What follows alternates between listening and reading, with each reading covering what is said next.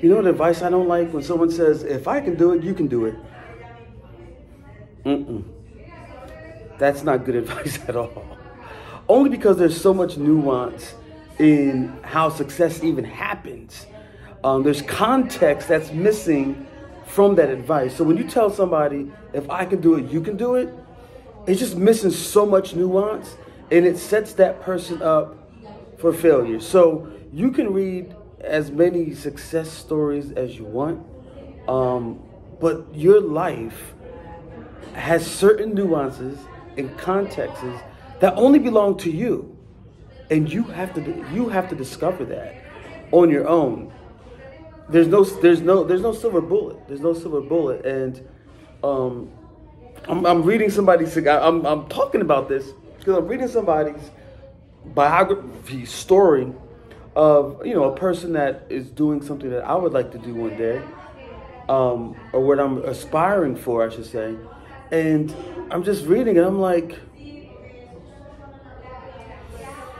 this person's life took so many different turns, so many different things had to happen for that to happen. So that's what you have to trust in, you knowing and believing you are the person who you think you are. And there are bits and pieces you can take from people, yes. From a principle stand, you can take principles from people. You can take frameworks, how someone thinks. But that exact path, sometimes, and I've done this, when I was younger, is you think that you try to mimic that path.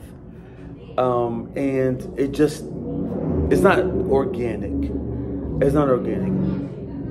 So one of the things that you have to be able to, when you're reading somebody's biography or reading how other people did things, you have to really be able to separate out the meat from the bone, literally, so that you know, okay, these are the principles, these are the mindsets that I can definitely apply and integrate into whatever you're doing.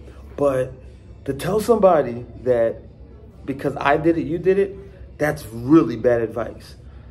I'm telling you, it's bad advice. So take it with a grain of salt, but I wanted to share that because I'm being triggered right now by this.